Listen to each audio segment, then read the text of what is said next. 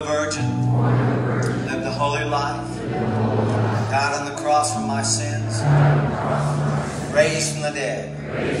I believe that. And I ask you, Holy Spirit, to come into my heart right now.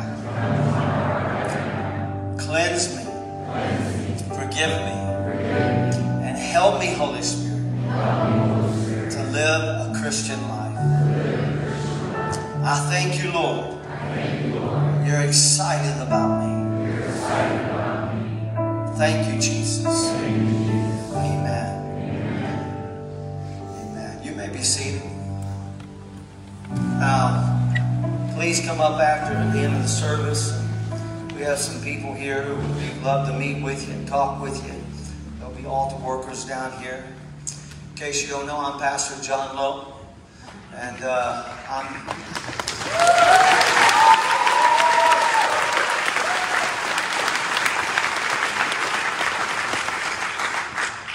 I have an announcement for you.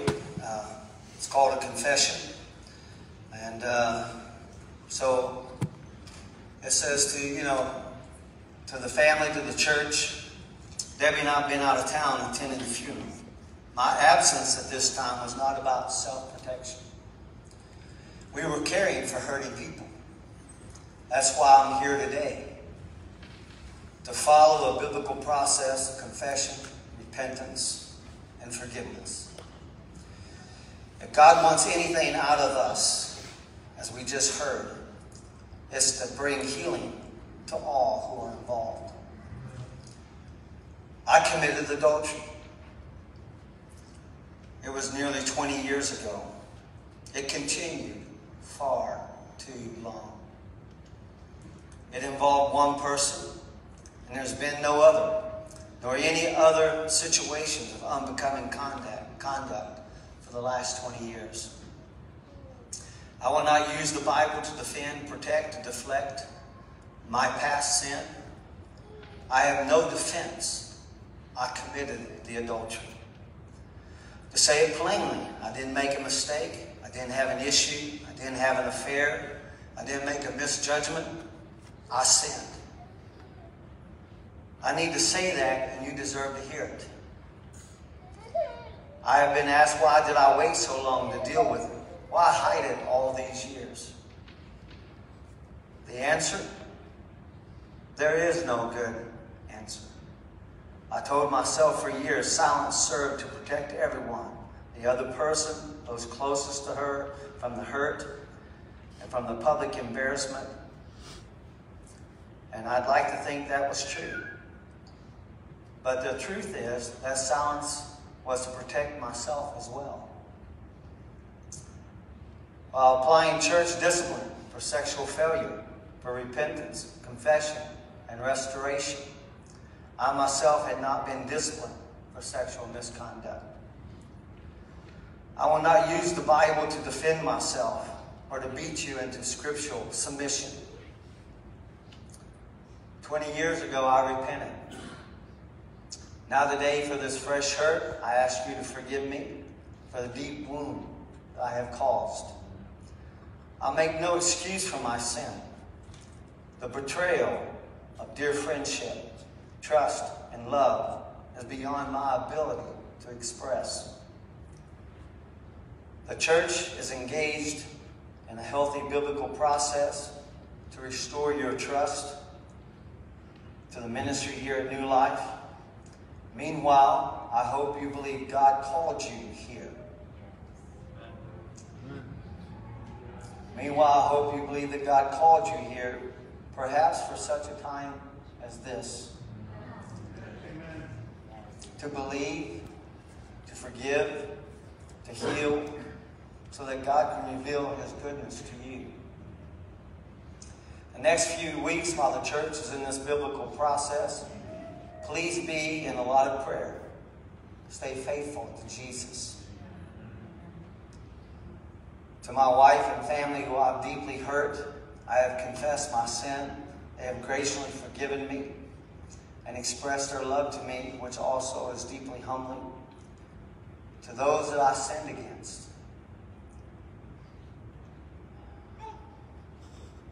many years ago and recently by keeping this in the dark. And to those of you who are wounded from this fresh hurt, to you, the church, I repent for the adultery and my silence. Please forgive me. In accordance with our church bylaws, I'm stepping aside, stepping down from ministry responsibilities, and have committed to the Lord and now to you that I will submit to the process and recommendations of this board.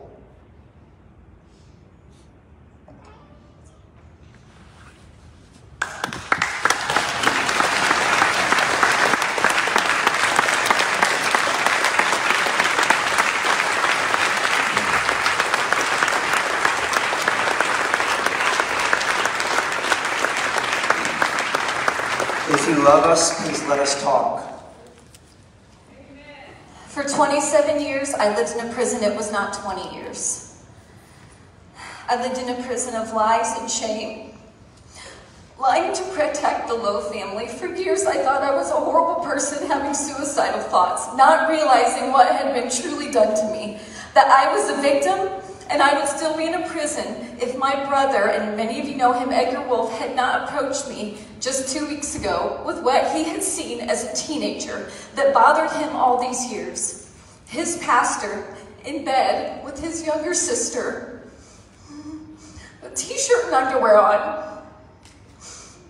People knew but were too afraid to come forward, and they have now. The lies and the manipulation have to stop. I was a prisoner and you kept me in your prison. I'm a prisoner no longer. I was just 16 when you took my virginity on your office floor. Do you remember that? I know you do, and I have plenty of other stories that I could bring to your remembrance. You did things to my teenage body that had never and should have never been done. If you can't admit the truth, you have to answer to God. You are not the victim here. I tried to tell someone, but all that was done was cover up. No one ever came to me. No one ever helped me. No one ever got me counseling. I have wanted to talk to somebody all of these years and never. You have somebody that you talk to. I never have. The church deserves to know the truth. This church has been built on lies, but no more. The lies need to stop. I could give story after story after story to what you did to me. Michael, your dad is not the victim here. A partial truth is not true. If I would have gotten counseling, your dad would be in prison. It might not be the way, but every time you covered up for Russ Spangle. My best friend was my age when your associate pastor was molesting his 2 daughters. And you know that. You sent him to be a pastor at another church. We can call Melanie right now, and Cassie, her sister. They sat down with you. You sent Melanie away. Don't look at me like that. You know the truth. I know, but you can tell the truth because this is a lie. But you need to tell the truth. You know better than it wasn't. Listen, my wife is not just adultery. It's another level when it's a teenager. And I will not let this man talk about my wife like that. It happened for 9 years. When she was 15, 16, the sexual grooming started. And it lasted until she met me and we started dating. This is the truth. And that's all we're going to say. Except, just that's it. We have numbers. That's fine. This necklace was Bobby's. It was given to her by John Lowe II and possibly other people in the office. They might have received necklaces too as like a ministry gift.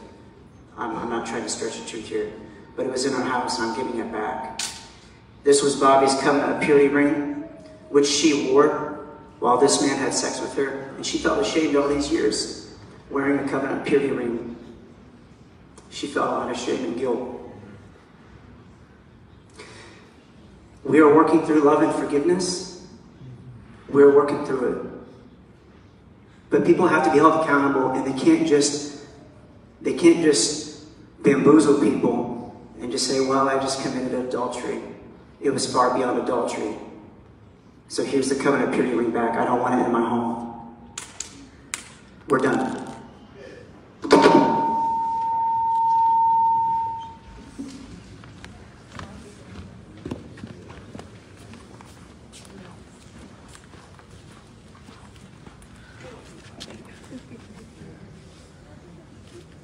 If you did it, you need to admit it.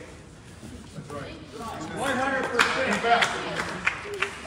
Honey. Did it? You need to admit it. I just got a chance to meet We need to hear from our man who was Atlanta. Give me the microphone. Not you, right? Jay, I told you I committed adultery. I told you that it went on far too long. Did you do it? That's all we need to know. Yes, we did. You didn't tell them she was 14 years old. No, at 16. Sorry, 16. She was 16 years old, Jay. Okay? And it was wrong. I can't say it. I can't make it right. I can't make it any better. That's just the way it is.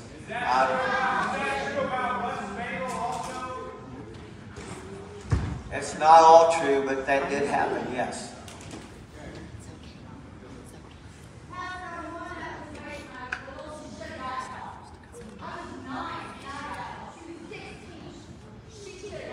She should have.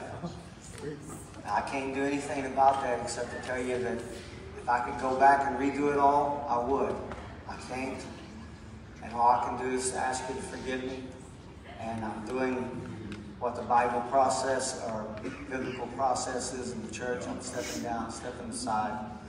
And, you know, it's been 20 years. I guess it doesn't count for anything. We loved them. I deeply hurt them.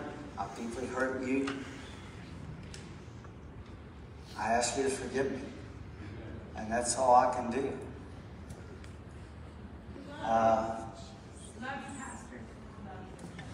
We thank you for your word being true and working in our lives.